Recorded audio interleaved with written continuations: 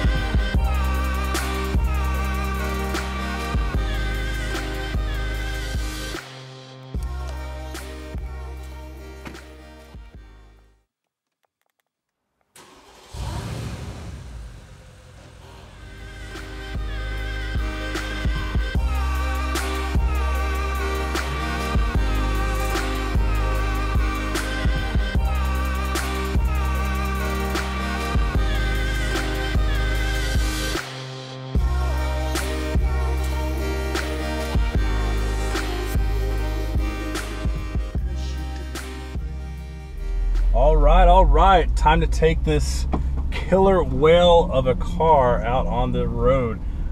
This thing definitely looks like chamois with the black and white configuration here with the carbon fiber.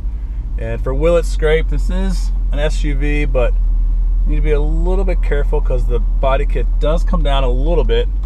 And of course you have those low profile wheels, which you gotta watch out for potholes and stuff like that. But no scrapage, so we're good.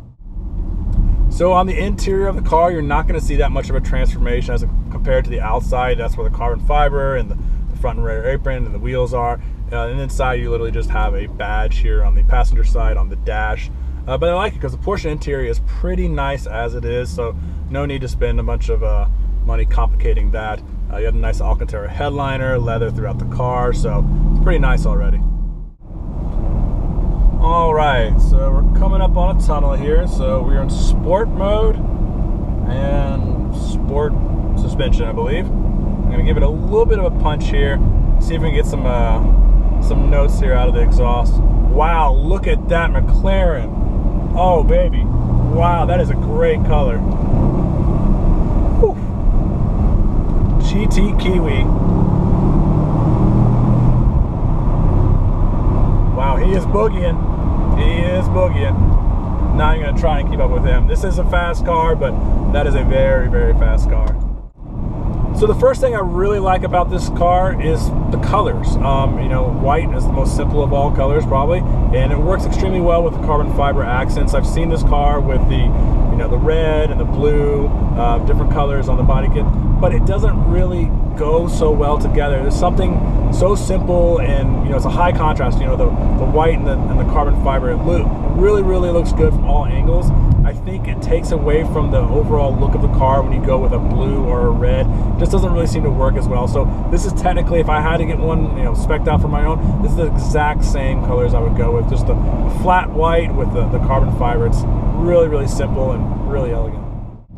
The second thing I really like about this Mansory edition is the fact that they use some really high quality carbon fiber. This carbon fiber's got almost like a larger scale weave, if you will. It's not so small and microscopic as you see on other versions, which is nice because you can see the texture more from further away. And a lot of previous car companies that use them, this car's from 2013, a lot of older models for other manufacturers, the carbon fiber, when they use it, it's cheap, it delaminates, it starts to fade really easy, it starts cracking. This car is absolutely holding up. I've looked at all the carbon fiber around it, really holding up well over time, and it's used so well throughout the whole car. Side view mirrors, inserts on the front hood right here, around the headlights, it's really nice. The rear's got some really nice a lip on top of it to help cascade the air over the top of the car. Even the diffuser, it's got this really unique way of channeling the air up when it comes around the body. That's one of the most important parts, when you're creating aftermarket body kit like this is that the airflow works really well. You don't want to have excessive wind noise, and the carbon fiber accents on this absolutely, definitely you can tell the performance, and they're actually helping guide the air around the car a lot better. So really, really nice to use some carbon fiber, and the way it was styled around the car is really, really spot on. The third thing I really love about this Mansory Porcsche is the fact that it is a turbo. The 997s and the 996 turbos are some of my favorite cars ever made. And honestly, I don't think I'd feel comfortable owning this car if it was not a turbo. It's a massive car. It does weigh a lot. But this car can get up and go if needed. You throw it into sports mode. You can punch it down here, just downshifting. Give it some gas. And those turbos actually sound really great. The car, the front, you can actually hear the intake of the air coming through the cabin there. And Porsche actually is really good at minimizing the noise inside the cabin, but it's still, you can still hear the turbos and how they're spooling up, and especially when you downshift. But the one thing I like about this car is the fact that it is a turbo. It is necessary, and this car, for how much it weighs, can really get up and boogie, especially in some of the lower end gears here on the highway. It's a little less impressive, but when you're going from a dead stop, or you're going about 20-30 miles, it can really, really get up and go. And it's for such a massive car, it's really impressive how quickly it can get up and go. So one of the reasons why I chose this car in particular, this Mansory, is that it's not very well known. It's actually very hard to find stats on this car, pricing and stuff like that. One thing I can tell you is that Cristiano Ronaldo used to own one of these cars. So a lot of celebrities, or some celebrities, do own Mansory editions. Manny Cosmian, who's a very popular car collector in Southern California, actually has a Mansory Bugatti Veyron. It's carbon fiber from front to end, which is really, really nice, with gold wheels, gold accents, etc. But these cars are pretty rare. I think this is one of 3 in the United States. I really haven't seen any other photos or any other for sale. I've seen some over in Europe, different colors and stuff like that. But this car is something that's not a lot of people know about. And I know this is not everyone's cup of tea. Most people are going to look at this and say, that's pretty odd looking. But I actually overall like the look of the car. It's got the definitely looks like a killer whale to me. It's got a massive presence.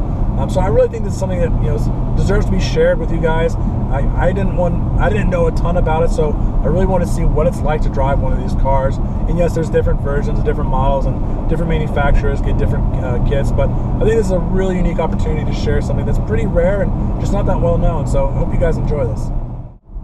Thank you for tuning in to another edition of the Formula Review. It's been an absolute pleasure to be able to share this Mansory edition Porcsche Cayenne Turbo with you. So again, this is something that is not really well known, not a lot of them out on the streets. Let me know in the comments below, what is your favorite aftermarket body kit manufacturer? Liberty Walk, Brabus, Mansory. Liberty Walk was one of my favorites for a long time, but I really, really like this one, this Mansory edition Porsche. So let me know. Actually, I think Cristiano Ronaldo owned this exact same car with the white and the black, or the dark carbon fiber, except I think his had a black hood. So let me know in the comments below, what is your favorite aftermarket body manufacturer, or specifically what car as well. The Aventador that Mansory makes is absolutely mental. I'll include a photo of that for you guys to check out. And of course, Manny Cosmian's Mansory Veyron is very, very special. Carbon fiber body panels from front to end with the gold wheels. I was lucky enough to see that at Car Week, so that was really special. In fact, I saw a Mansory edition Bentley GT down in Florida, which was really, really cool as well. Really nice baby blue color. So I'm really, really excited to be able to share this with you. This car is about $119,000, and contact Brad at San Francisco Sports Cars if you have any interest. This car actually only has about 7,500 miles on it, so really, really low mileage. These cars are pretty expensive right out of the gate, so this one's nice, very unique, and it's one hell of a grocery getter. So if you want more information, reach out to Brad. Thank you for tuning in, and I'll see you on the next episode.